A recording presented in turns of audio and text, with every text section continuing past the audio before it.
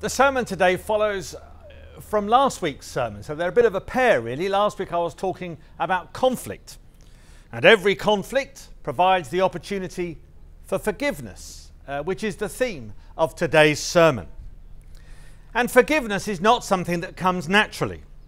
I had a rector once who always talked about the scandal of forgiveness.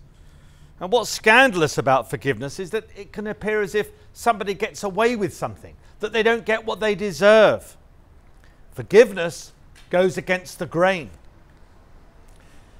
There was an old man once lying on his deathbed, and he was deeply troubled by a long-standing feud that he had with his neighbour. So he had the neighbour called in, and the two of them talked and shook hands as the neighbour left. And just as the visitor went through the door, the old man roused himself, got up on the pillow and said, "Remember, if I get over this, the quarrel still stands." And I know that the natural thing to do is not to forgive. And this is an extreme example, but I did hear in England about two sisters who shared a house who fell out and they couldn't forgive each other. So what they did was they drew a line in chalk right through the middle of the house, across the middle of all the rooms, and just lived like that for years. In the Old Testament reading we had today from the book of Exodus, it's clear that Joseph's brothers didn't expect that Joseph would find it in his heart to forgive them when they went to see them, when they went to see Joseph all the years after that they'd thrown him down the well. They knew that forgiveness wasn't easy or automatic. They said to themselves, what if Joseph still bears a grudge against us and pays us back in full for all the wrongs that we have done to him? We all know we want forgiveness, but it's still so hard to forgive. There's a story told in Spain of a father and a teenage son who'd fallen out, and the son had run away from home, and the father, after a few months, began to search for him. And finally, in Madrid, because he hadn't found him, in one last desperate attempt to find him and be reunited, the father put an ad in the local newspaper which said, "Dear Paco, meet me in front of the newspaper office at noon. All is forgiven. I love you, your father." What they say is that the next day at noon, when the father went to the arranged place, there were 500 Pacos waiting there to meet him, all seeking forgiveness and love from their father. We know we should forgive, but it's hard because it's unnatural. Auden the poet said, "I and the public know what all school children learn. Those to whom evil is done do evil in return." The law of nature admits no forgiveness. Do squirrels forgive cats for chasing them up a tree? Or do dolphins forgive sharks for eating their playmates? Of course not. It's a dog-eat-dog world, not a dog-forgive-dog world. So when Peter saunters up to Jesus in the gospel reading that we heard and said, "So, Lord, how many times shall I forgive the brother who sins against me?" he adds in a loud voice so that everyone can hear, 7 times? Peter says this smugly because he thinks that Jesus is going to commend him, because the rabbis of the time thought everyone could be expected to forgive someone 3 times. And they based that on a verse in the Old Testament from the book of Amos. So St. Peter doubles that and adds 1 for good measure. "Shall I forgive 7 times?" he says grandly. But not for the first time. Jesus' answer to him is not what he expected. And Jesus' answer isn't even the same ballpark as Peter is imagining. Not 7, Jesus says, but 70 times 7. In other words, there's no limit to the amount of times that we should forgive our neighbour. And it could be argued that this element of Jesus' teaching about forgiveness is amongst one of the most radical elements of Jesus' teaching. Now, the key question I'd like you to consider today is this: Is Jesus just an impractical idealist? Or does this teaching about forgiveness actually work? Is it still relevant? Does it make sense? And I'm not primarily interested in today into the question of how we should forgive. The question that I want to answer is why? Why should we forgive? Why should we follow Jesus' lead in this matter? If forgiveness is such a difficult, unnatural thing to do, then why bother?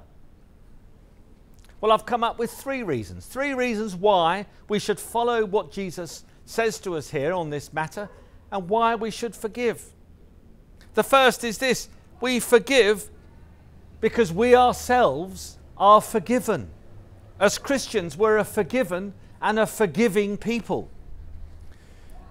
There was a Catholic priest in the Philippines. He was much loved in the parish, but he carried in his heart a secret of a sin that he'd committed when he was in the seminary, and he could find no peace, no forgiveness from this perceived sin against God. And there was a woman in the parish who had visions, who actually got on his nerves by coming to her with her visions.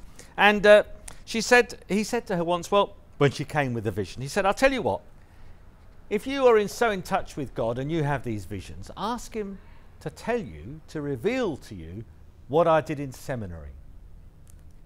So the woman said, okay, I'll do that. So he saw her again the week later and he said, so did God give you an answer to your question? Did you get a vision? She said, yes. So the priest was intrigued and said, well, what did he say? And the woman said, he said he didn't remember. And that's what we need to know about God, that God forgives. God does not remember the sins that we have committed. His forgiveness is complete and unconditional. In the parable that Jesus gave in answer to St. Peter's question, he's clearly saying that God, our Father, is the merciful King who forgives the servant at great cost to himself, which is how the Bible invites us to understand the cross of Jesus Christ. Our forgiveness is won at the cost of Jesus' self-sacrifice on the cross. It's because of our deep conviction that we are a forgiven people that we can face up to the seriousness of the sin which ensnares us. And we recognize the cost of the forgiveness that Jesus has won for us on the cross. Forgiveness isn't denial. Forgiveness isn't sweeping things under the carpet. The possibility of forgiveness that we know through our relationship with God and in the teaching of Jesus allows us to acknowledge the reality of sin and injustice in the world. We can face up to it because we know that in God there is complete forgiveness. We can name sin for what it is because we have experienced the power of forgiveness. We are all forgiven by a God who loves us and forgives us unconditionally. The second reason to forgive is this: if we don't forgive, if we choose not to forgive, then we're enslaving ourselves. There's an old Chinese proverb: whoever opts for revenge should dig 2 graves.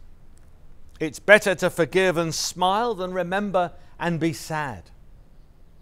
There's a great story of forgiveness told by Corrie ten Boom, who was in a concentration camp in the war. And a few years after the war, she had an encounter. Well, she was sought out by one of the guards in the camp, who she remembered as one of the cruelest, most vindictive guards that there were. And the guard came up to her. As I say, he sought her out and recognized her. And he stretched out his hand and said, "Will you forgive me?"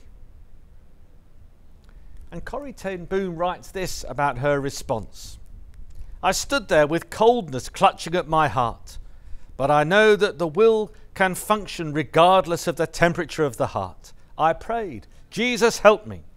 Woodenly, mechanically, I thrust my hand into the one stretched out to me, and I experienced an incredible thing. The current started in my shoulder, raced down into my arms, and sprang into our clutched hands. Then this warm reconciliation seemed to flood my whole being, bringing tears to my eyes. "I forgive you, brother," I cried with my whole heart. For a long moment we grasped each other's hands, the former guard and the former prisoner. I have never known the love of God so intensely as I did at that moment. To forgive is to set a prisoner free, and to discover that the prisoner was you. In A Christmas Carol, Marley's ghost says to Scrooge, "We mustn't drag the chain of the past with us wherever we go." Forgiving someone breaks the chain. Forgiveness is liberating, not just for those who are forgiven, but also the one who is doing the forgiving. Too many people are eaten up by bitterness. And the message in the gospel today is let it go. The third reason to forgive is actually the one I find most compelling. We should forgive because what's the alternative? The truth is, the simple truth is that unforgiving is not as good as forgiving. I don't know if you've heard the story. There are two men that go around San Diego to the schools giving an amazing talk. And one of them is the father of a bright young boy who, before he went off to college, was working as a pizza delivery boy.